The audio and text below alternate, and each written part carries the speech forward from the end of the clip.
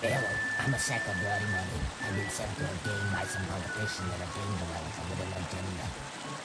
I'm here to influence the game with political bias. Because what are games without it? So when a player had enough of the real world and wanted to escape into this one, you are here to constantly remind them of the world he escaped?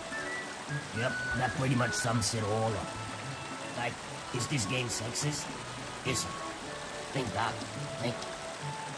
Does the game advocate animal cruelty? Does it, Doc? No, it advocates comedy. It makes fun of the game industry. Not because it wants to, but because it has to. And that's all because of garbage like you. Someone has to step up, and so I did. And here I fucking am. You do not belong in any video game.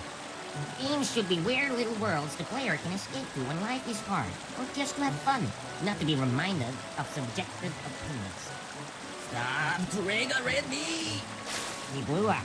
I guess he didn't handle stress very well.